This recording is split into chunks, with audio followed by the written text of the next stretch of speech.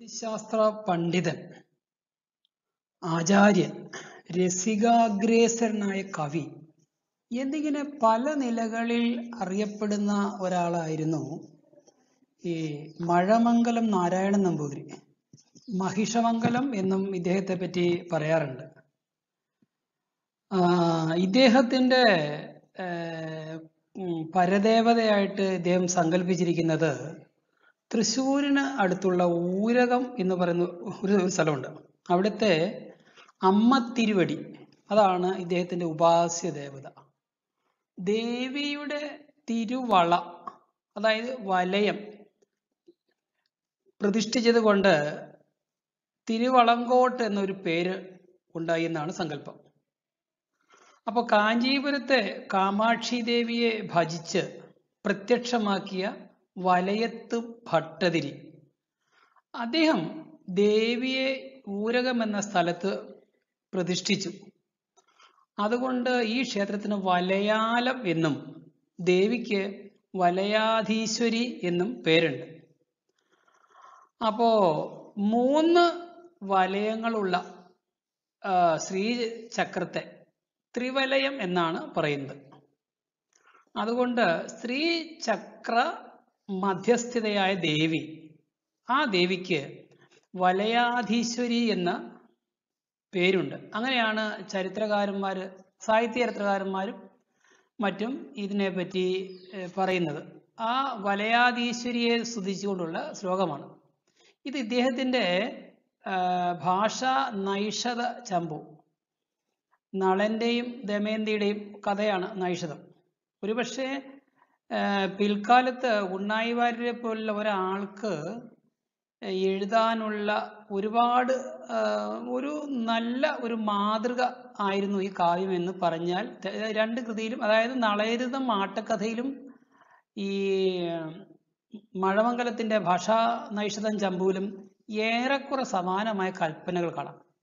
അപ്പോൾ ഈ ഭാഷാ നൈഷധ ചമ്പുവിന്റെ ആദ്യത്തില് ഇഷ്ടദേവതാസ്തുതി മഴമംഗലം നടത്തുന്നതാണ് ഞാൻ ചൊല്ലാൻ പോകുന്ന മുക്തകം.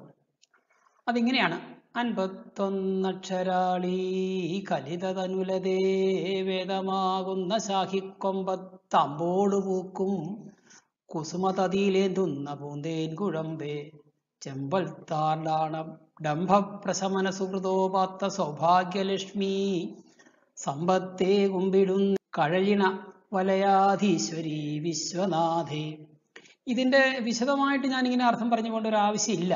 നിങ്ങൾ 8ാം ക്ലാസ്സുകാരെന്നുള്ള നിലയ്ക്ക് ഇപ്പൊ അത് ജസ്റ്റ് ഒന്ന് കേട്ട് ഏറെക്കുറെ ഒരു അർത്ഥം ഗ്രഹിച്ചിരിക്കുക. എന്തൊക്കെയാണ്?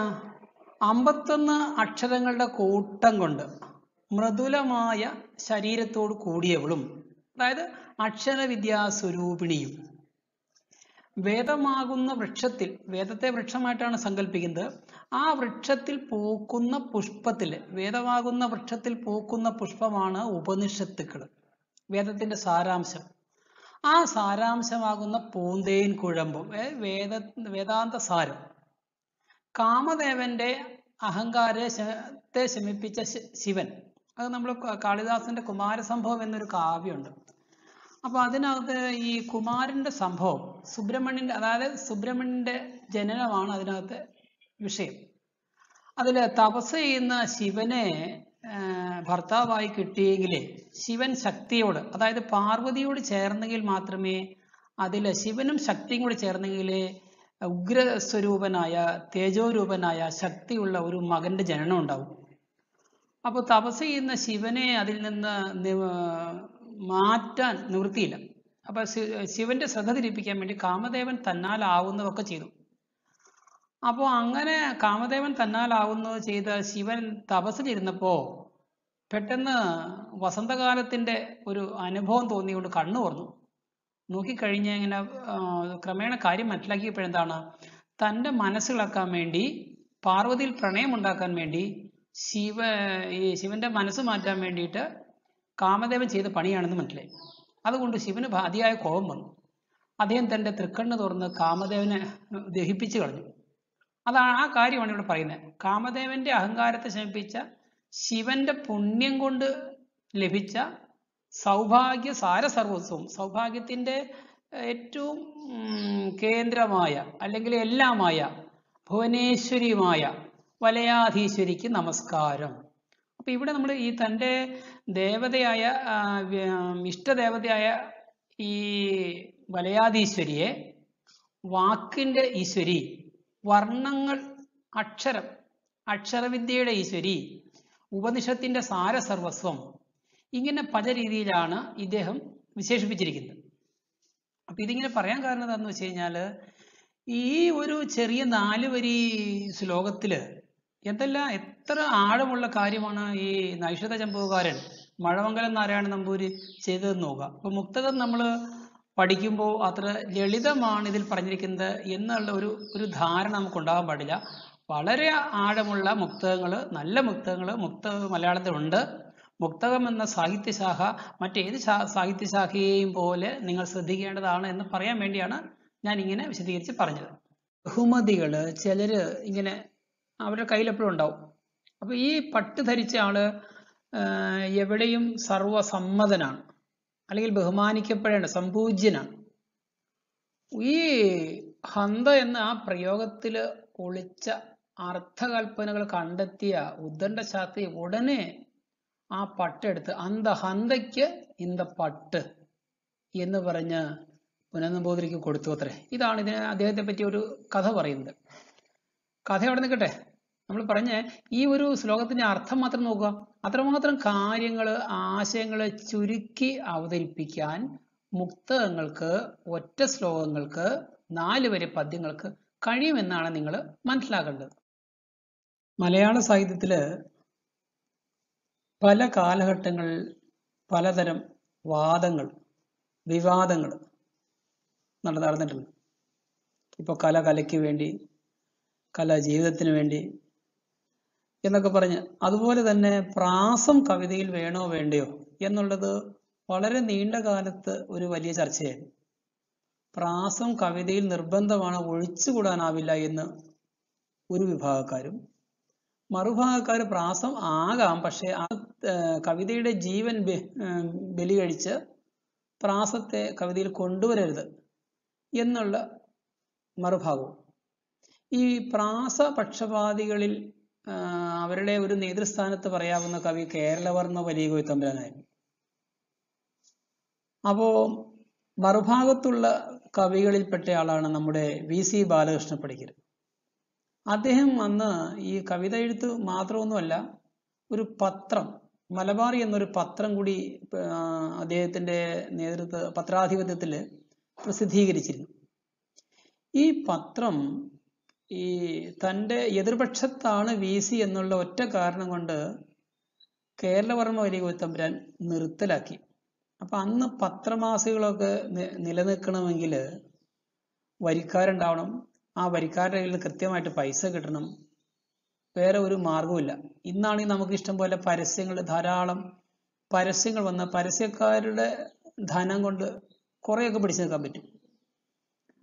അപ്പോ ഇദ്ദേഹം ഉടനെ തന്നെ കേരളവർമ്മ വലിയ കോയിത്തമ്പുരാന് ഒരു കവിത എഴുതി സമർപ്പിച്ചു. ആ കവിത ഇതാണ്: മൂന്നാണങ്ങേക്കു പണ്ടേ ദൈതകളവരിൽ സ്വസ്ഥയായ കഷ്ടം, പിന്നീടുള്ളോൾ പുകൾ പെണ്ണവൾ അപരപരപുരാന്തങ്ങളിൽ ചുറ്റിടുന്നു, ഭാഷായുഷിത്തു പറ്റി പ്രജകൾ വളരെയങ്ങനർത്ഥത്തിലായി, വാർദ്ധക്യത്താൽ അവറ്റിൽ ചിലതിന് ചിലവേകാനും ആകാതെയായോ. എന്താ അർത്ഥം? അങ്ങേക്ക് ദൈത ഭാര്യ 3 ആണ്, അങ്ങേക്ക് ഭാര്യമാര് 3 പേരാ. അവരിൽ ഒരാള് സ്വസ്ഥയായി, ഒരാള് മരിച്ചുപോയി. കഷ്ടം, അങ്ങയുടെ ദുഃഖത്തിൽ ഞാൻ പങ്കുചേരുന്നു, എനിക്ക് അതിൽ ദുഃഖമുണ്ട്. പിന്നീട് 2ാമത്തെ ഭാര്യ ആരാ? പുകൾ പെണ്ണ. പുകൾ എന്ന് വെച്ചാൽ എന്താ? പ്രശസ്തിയാകുന്ന സ്ത്രീ, ഭാര്യ, അവള് മറ്റുള്ളവരുടെ വീടുകളിൽ ചുറ്റിക്കറങ്ങുക എന്ന് വെച്ചാൽ അങ്ങയുടെ പ്രശസ്തി വീടും നാടും കടന്ന് ഇങ്ങനെ വ്യാപിക്കുകയാണ്. ഇപ്പൊ പ്രശസ്തിയെ ഒരു സ്ത്രീ ആയിട്ടാണ് കണക്കാക്കിയിരിക്കുന്നത്. ഇനി 3ാമത്തെ സ്ത്രീ ആരാ? ഭാഷയാകുന്ന ഈ സ്ത്രീ പെറ്റപ്പോഴോ പ്രജകൾ ഇഷ്ടം പോലെയായി. അന്ന് മലയാളത്തിൽ ഇഷ്ടം പോലെ പത്രമാസികളുണ്ട്. നമുക്കറിയാം, ജനസംഖ്യ കൂടിക്കഴിഞ്ഞാൽ വലിയ പ്രശ്നമാണ്. വീട്ടിലായാലും അംഗങ്ങൾ കൂടിക്കഴിഞ്ഞ് കഴിഞ്ഞാൽ അവയ്ക്ക് ഭക്ഷണം കൊടുക്കണം, ആഹാരം, വസ്ത്രം, പാർപ്പിടം ഇങ്ങനെയെല്ലാം കൊടുക്കണം. അപ്പോൾ കൈരളിയാകുന്ന ഈ വനിത പെറ്റിട്ട് വളരെ പ്രജകളുണ്ടായി, അനർത്ഥത്തിലായി, ആപത്തിലായി. അങ്ങയ്ക്ക് വാർദ്ധക്യമായി. വാർദ്ധക്യത്താൽ ചിലതിന് അങ്ങയുടെ ഭാര്യ പ്രസവിച്ച മക്കളിൽ ചിലർക്ക്, അങ്ങയുടെ മക്കളിൽ ചിലർക്ക് ചിലവേകാനും അങ്ങയ്ക്ക് കഴിയാതായോ? എന്ന് വെച്ച് കഴിഞ്ഞാൽ എൻ്റെ പത്രം അങ്ങ് നിർത്തലാക്കിയത് അങ്ങ് പോറ്റേണ്ട അങ്ങയുടെ മക്കളിൽ ഒരാളാണ് എൻ്റെ പത്രം. അത് നിർത്തലാക്കിയത് അങ്ങേക്ക് സാമ്പത്തികമായിട്ട് പ്രയാസമുള്ളത് കൊണ്ടാണോ എന്ന് വളരെ ഈ കേരളവർമ്മയ്ക്ക് വലിയ പ്രയാസം തോന്നാത്ത രീതിയിൽ ഒരു പദ്യം ഇങ്ങനെ കൊടുത്തു. ഇത് വായിച്ചപ്പോൾ കേരളവർമ്മ അതിൻ്റെ അന്തസ്സത്ത ഉൾക്കൊള്ളുകയും ആ പത്രം വീണ്ടും വരുത്തുകയും ചെയ്തു എന്നാണ് കഥ. അപ്പോൾ ഒരു 4 വരി മുക്തകത്തിൽ എന്തെല്ലാം കാര്യം ഒതുക്കാമെന്ന് നോക്കൂ. അതിൻ്റെ അർത്ഥം എന്താണെന്ന് നിങ്ങൾ ആലോചിച്ച് നോക്കൂ. മലയാളിയുടെ ഹാസ്യ സാമ്രാട്ട് അല്ലെങ്കിൽ കവിത ചാട്ടവാറാക്കിയ കവി ആണ് കുഞ്ചൻ നമ്പ്യാർ. അദ്ദേഹം ധാരാളം മുക്തകങ്ങൾ എഴുതിയിട്ടുണ്ട്. അദ്ദേഹത്തിൻ്റെ ജീവിതകാലത്ത് 2 രാജാക്കന്മാരുടെ ആശ്രിതനായിട്ടാണ് നിന്ന്. ഒന്ന് ചെമ്പകശ്ശേരി രാജാവ്, 2 തിരുവിതാംകൂർ രാജാവ്. ചെമ്പകശ്ശേരി രാജാവിൻ്റെ കൊട്ടാരത്തിൽ ഒരിക്കൽ ചെന്ന് കഴിഞ്ഞപ്പോൾ അവിടെ നടന്ന സദ്യവട്ടം, ആ സദ്യവട്ടത്തെ പ്രകീർത്തിച്ചുകൊണ്ട് അദ്ദേഹം ഒരു ശ്ലോകം എഴുതിയിട്ടുണ്ട്. പത്രം വിസ്തൃതമത്ര തുമ്പമലർ തോറ്റോടിന്നോരന്നവും പുത്തൻ നെയ്തനിയെ പഴുത്ത പഴവും കാളിപ്പഴങ്കാളനും 500 കറിക്കു ദാസ്യമേലും നാരങ്ങയും മാങ്ങയും നിത്യം ചെമ്പകനാട്ടിൽ അഷ്ടി തൈർമോർ മുട്ടാതെ കിട്ടും ദൃഢം. ഈ പദ്യം അദ്ദേഹം ആദ്യം ചെമ്പകശ്ശേരി രാജാവിന് സമർപ്പിച്ചു. ചെമ്പകശ്ശേരി രാജാവിൻ്റെ അടുത്ത് സമർപ്പിച്ചപ്പോൾ ഇതിൻ്റെ അർത്ഥം എന്തായി? നല്ല പത്രം വിസ്തൃതം, നല്ല വിസ്താരമുള്ള ഇല, തുമ്പമലര് തോറ്റോടിന്നൊരന്നം, തുമ്പപ്പൂ പോലെ വെളുത്തിരിക്കുന്ന ചോറ്, പുത്തൻ നെയ്, പുതിയ നെയ്യ്, തനിയെ പഴുത്ത പഴം, കുലയിൽ നിന്ന് താനെ പഴുത്ത പഴം, കാളിപ്പഴം, 500 കറികളിൽ വെച്ച് മെച്ചപ്പെട്ട് നിൽക്കുന്ന നാരങ്ങക്കറി, മാങ്ങാക്കറി, കാളൻ, നല്ല തൈര്, ഇങ്ങനെയുള്ള ഭക്ഷണം ചെമ്പക നാട്ടിൽ പതിവായി കിട്ടുമെന്ന പ്രശംസാർത്ഥത്തിലാണ് അവിടെ കൊടുത്തത്. ഇതേ പദ്യം തന്നെ അടുത്ത രാജാവിനെ സമർപ്പിച്ചപ്പോൾ ഈ തുമ്പച്ചെടിയുടെ പത്രം വിസ്തൃതമത്ര തുമ്പ. അപ്പൊ ആദ്യം ഇവിടെ വിസ്തൃതം എന്ന് കഴിഞ്ഞിട്ടാണ് കോമ, പിന്നെ കോമ ഇങ്ങോട്ട് മാറ്റണം. അപ്പൊ ചിഹ്നം മാറ്റി കഴിഞ്ഞ അർത്ഥം മാറും. തുമ്പച്ചെടിയുടെ പത്രം വിസ്തൃതം അത്ര തുമ്പ, തുമ്പച്ചെടിയുടെ ഇലയോളം വിസ്താരമുള്ള ഇല, മലര് തോറ്റുപോകുന്ന, മലര് നമ്മൾ കണ്ടിട്ടുണ്ടാവും, അവല് മലരൊക്കെ കഴിച്ചിട്ടുണ്ടല്ലോ. മലരെന്താ പറയുക? അതിങ്ങനെ വിടർന്ന് മലച്ചിരിക്കും, മലർന്നതാ. അപ്പോ ചോറ് വെന്ത് മലർന്നു കഴിഞ്ഞു കഴിഞ്ഞാൽ നമുക്ക് തിന്നാൻ, വല്ലാണ്ട് വെന്ത് കഴിഞ്ഞാൽ നമുക്ക് തിന്നാൻ പറ്റില്ല. മലര് തോറ്റുപോകുന്ന ചോറ്, മലരിനേക്കാൾ വെന്ത് മലർന്ന ചോറ്, കാളിപ്പോയ പഴം, പഴകിയ കാളൻ, പഴങ്കാളൻ, 500 കറിക്ക് അനേകം കറികളെ വെച്ച് മോശപ്പെട്ട നാരങ്ങ കറി, മാങ്ങാക്കറി, പിന്നീടോ തൈർ മോർ അഷ്ടി. ചെമ്പകനാട്ടില് ഈ മോരിന്റെ അംശമില്ലാതെ കൂട്ടിയെടുത്ത ഒരുമാതിരി പച്ചവെള്ളം മാതിരിയുള്ള തൈര്, അല്ലെങ്കിൽ തൈരിന്റെ സ്ഥാനത്ത് അങ്ങനെ ഒരു സംഗതി ചെമ്പകനാട്ടില് പതിവായി കിട്ടും. അഷ്ടിയാ, ഇതൊക്കെ പ്രയാസത്തിലാ. നമ്മൾ പറയാറുണ്ടോ അഷ്ടിക്ക് വകയില്ല എന്നൊരു വാക്ക്, ഒരു ശൈലി മലയാളത്തിലുണ്ടല്ലോ. ഒരു പദ്യം തന്നെ 2 സ്ഥലത്തും 2 അർത്ഥത്തില് കൊടുത്തു. 2ഇടത്തും നമ്പ്യാര് പുരസ്കാരം വാങ്ങിയതായിട്ടാണ് സാഹിത്യചരിത്രം പറയുന്നത്. ഇവിടെയും നമ്മൾ ആദ്യം പറഞ്ഞതുപോലെ മുക്തകം എന്ന് പറഞ്ഞു കഴിഞ്ഞാൽ വളരെ ഗൗരവമുള്ള രചനകള്, കൂടുതൽ ആശയങ്ങൾ ഉള്ള കവിതയാക്കി രചിക്കാമെന്നതിന് ഉദാഹരണമാണ് ഞാൻ ഈ പറഞ്ഞ ശ്ലോകങ്ങളൊക്കെ. മുക്തക ശ്ലോക രചന നടത്തിയ കവികളിൽ ചിലരെയാണ് നമ്മൾ പരിചയപ്പെട്ടത്. ഞാനിപ്പോൾ ഈ പറഞ്ഞ 4 5 കവികൾ മാത്രമൊന്നുമല്ല, ഒരുപാട് വളരെ പ്രതിഭാധനരായ ഒരുപാട് കവികൾ ഈ മേഖലയിൽ സംഭാവന ചെയ്തിട്ടുണ്ട്. പ്രത്യേകിച്ച് കൊടുങ്ങല്ലൂർ കോവിലകവുമായി ബന്ധപ്പെട്ട് കൊടുങ്ങല്ലൂർ കുഞ്ഞിക്കുട്ടൻ തമ്പുരാൻ അവരുടെ ഈ കവികളുടെ ഇടയ്ക്ക് ഒരു ചന്ദ്രനെ പോലെ ആയിരുന്നെങ്കിൽ അദ്ദേഹത്തിന് ചുറ്റുമുള്ള നക്ഷത്രങ്ങളെ പോലെ ധാരാളം കവികളുണ്ടായിരുന്നു. കുറച്ച് പേരുടെ പേരൊക്കെ ഞാനിങ്ങനെ പറയാം നിങ്ങൾക്ക്. വെൺമണി വിഷ്ണു നമ്പൂതിരിപ്പാട്, വെൺമണി അച്ഛൻ നമ്പൂതിരിപ്പാട്, പൂന്തോട്ടത്ത് മഹൻ, വെൺമണി മഹൻ, കൊടുങ്ങല്ലൂർ കൊച്ചുണ്ണി തമ്പുരാൻ, കുഞ്ഞിക്കുട്ടൻ തമ്പുരാൻ, നടുവത്ത് അച്ഛൻ നമ്പൂതിരി, നടുവത്ത് മഹൻ നമ്പൂതിരി, കാത്തുള്ളിൽ അച്യുത മേനോൻ, ഒറവങ്കര നീലകണ്ഠൻ നമ്പൂതിരി, കുണ്ടൂർ നാരായണ മേനോൻ, ഒടുവിൽ കുഞ്ഞികൃഷ്ണ മേനോൻ, ശീവള്ളി നാരായണൻ നമ്പൂതിരി, ചമ്പത്തിൽ ചാത്തുക്കുട്ടി മന്നാടിയാർ, ഇവരൊക്കെ നമ്മൾ പൊതുവെ വെൺമണി കവികൾ എന്നുള്ള പേരിലാണ് ഇവരെ അറിയപ്പെടുന്നത്. ഇതല്ലാതെ തന്നെ കേരളവർമ്മ പ്രസ്ഥാനത്തിൻ്റെ ഈ കേരളവർമ്മ വലിയ തമ്പുരാന്റെ അടുത്ത സുഹൃത്തുക്കളായിരുന്ന ഒരുപാട് കവികൾ കൂടിയുണ്ട്. അപ്പൊ ഇവരൊക്കെ ഈ മുക്തക പ്രസ്ഥാനത്തിന് വളരെയധികം സംഭാവന ചെയ്ത, ഇത് പറയാൻ കാരണം വെച്ചാൽ നമുക്ക് 1 2 കവിതകൾ പഠിക്കാനുള്ളൂ എന്ന് കരുതിയിട്ട് ഇത് വളരെ ഒരു നിസ്സാരമായൊരു പ്രസ്ഥാനമാണ് എന്ന് നിങ്ങൾ അർഹിക്കുന്ന ഗൗരവം കൊടുക്കാതിരിക്കരുതെന്ന് പറയാൻ വേണ്ടിയിട്ടാണ്.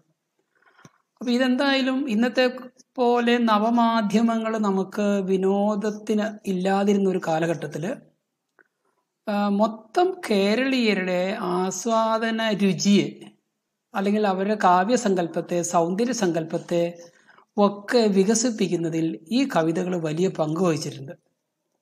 ഇന്നും ഇപ്പൊ എനിക്ക് വളരെ വ്യക്തിപരമായിട്ട് അറിയാവുന്ന കാര്യമുണ്ട്. എൻ്റെ നാട്ടിലുള്ള ക്ഷേത്രങ്ങളിൽ അവിടുത്തെ ഉത്സവത്തിനോട് അനുബന്ധിച്ച് അക്ഷരശ്ലോക മത്സരം അവിടെ ഇപ്പോഴും ഒരു വിനോദമാണ്. അപ്പൊ ഈ അക്ഷരശ്ലോക മത്സരക്കാര് ഒരു ടീമായിട്ട് വരുമ്പോൾ ഞങ്ങളുടെ നാട്ടിലുള്ള പല ആൾക്കാരും അവരുടെ സമ്മതത്തോടെ അവർക്കിടയിൽ ഒരംഗമായിട്ട് കടന്നിരുന്ന് അക്ഷരശ്ലോകങ്ങൾ അവതരിപ്പിക്കാറുണ്ട്. ഇതിൻ്റെയൊക്കെ അർത്ഥം ഇന്നും നമ്മുടെ നാട്ടിൽ ഈ ഒരു കാവ്യശാഖയെ പിന്തുടരുന്ന അല്ലെങ്കിൽ ഇഷ്ടപ്പെടുന്ന ധാരാളം പേരുണ്ട് എന്നുള്ളതാണ്. നിങ്ങൾക്ക് നിങ്ങളുടെ മുത്തശ്ശനോടോ മുത്തശ്ശിയോടോ അവർ പഠിച്ച ബാല്യകാലത്ത് സ്കൂളിലോ അല്ലാതെ പഠിച്ച പദ്യങ്ങൾ ചോദിച്ചു നോക്കാവുന്നതാണ്. ചോദിച്ചു നോക്കുമ്പോൾ അവർ തീർച്ചയായിട്ടും ഇതുപോലുള്ള ശ്ലോകങ്ങൾ നിങ്ങളെ പാടി കേൾപ്പിക്കും. ഒരു പദ്യം പഠിക്കുന്നത് നമ്മുടെ ഓർമ്മശക്തിയെ വർദ്ധിപ്പിക്കും. അപ്പം അതുകൊണ്ട് നിങ്ങൾ ഇത്തരം പദ്യങ്ങൾ ചൊല്ലി പഠിക്കേണ്ട ആവശ്യമുണ്ട്. ഇപ്പോൾ ഉദാഹരണമായിട്ട് നമ്മൾ ഒരു പദ്യത്തിനെ അടിസ്ഥാനമാക്കി ഒരു ചോദ്യം ചോദിച്ചു, നമുക്ക് ആ പ്രത്യേക ചോദ്യം നമ്മൾ എഴുതി പഠിച്ചിട്ടില്ല. പക്ഷെ ആ പദ്യത്തിൻ്റെ വരികൾ നമുക്ക് ഓർമ്മയുണ്ടെങ്കിൽ നമുക്ക് അതിനെ സംബന്ധിച്ച് അവൻ്റെ ഏകദേശം ഒരു പരാവർത്തനം എന്ന് വെച്ചാൽ അതിൻ്റെ അർത്ഥം ചോർന്നു പോകാതെ ഗദ്യഭാഷയിൽ വിവരിക്കുക. ഏറ്റക്കുറിച്ചിലൊന്നും ഇല്ലാണ്ട്, കാര്യമായിട്ട് കൂട്ടാണ്ട്, കാര്യമായിട്ട് കുറയ്ക്കാണ്ട് എഴുതി ചേർക്കുക. അങ്ങനെ എഴുതി ചേർക്കാൻ നിങ്ങൾക്ക് സഹായിക്കും. അതിന് സഹായകമാകട്ടെ എന്നാണ് എൻ്റെ ഒരു ആശംസ. ഇതിനെ തുടർന്ന് ഇതിൻ്റെ 3ാമത്തെ ഭാഗം ഞാൻ ഉടനെ തന്നെ ഇറക്കുന്നുണ്ട്. അപ്പോൾ ഇത് കഴിഞ്ഞിട്ട് 3ാമത്തെ ഭാഗം നിങ്ങൾ കണ്ടെങ്കിൽ ആ പാഠത്തിൻ്റെ ഒരു പൂർണ്ണത നിങ്ങൾക്ക് കിട്ടിക്കൊള്ളും. അതുപോലെ തന്നെ ഇതിൻ്റെ 1ാം ഭാഗവും ചെയ്തിട്ടുണ്ട്. അപ്പോൾ ഒരു ഭാഗം കാണുമ്പോൾ അതിൻ്റെ പൂർണ്ണത കിട്ടിയെങ്കിൽ ആ പ്രസ്ഥാനം, ആ കവിത, ആ അധ്യായം പൂർണ്ണമായി നിങ്ങളിലേക്ക് എത്തും. നിങ്ങളത് ചെയ്യണം എന്നാണ് എൻ്റെ ഒരു വിനീതമായ അഭിപ്രായം.